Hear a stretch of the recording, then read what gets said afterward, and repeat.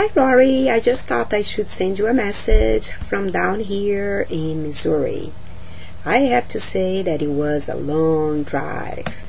We were in a car like forever, but I had a great bed in the back and it was really comfortable, so I didn't mind that much. We made a few stops, but I mainly slept over the whole thing. Then we arrived in this beautiful farm that it belongs to my grandparents. They are great and it's huge and I can just run around. There's absolutely no control. And I discovered so many things, so many new smells. And this I think looks like Louisiana. We are down in Missouri, which is not that far from my home. But you know what? I really like this temperature. Okay, I'm gonna go for the stroll. I have a big house and a big area which I'm guarding and taking care of it, and it's a lot of work.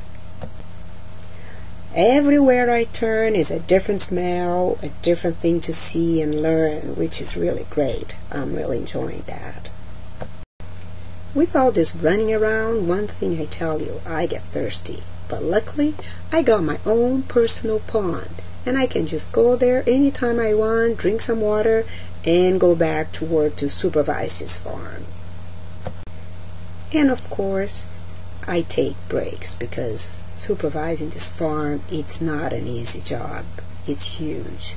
I just wanted to say hi and thank you for everything you did for me, for the patience, keeping me as long as you did.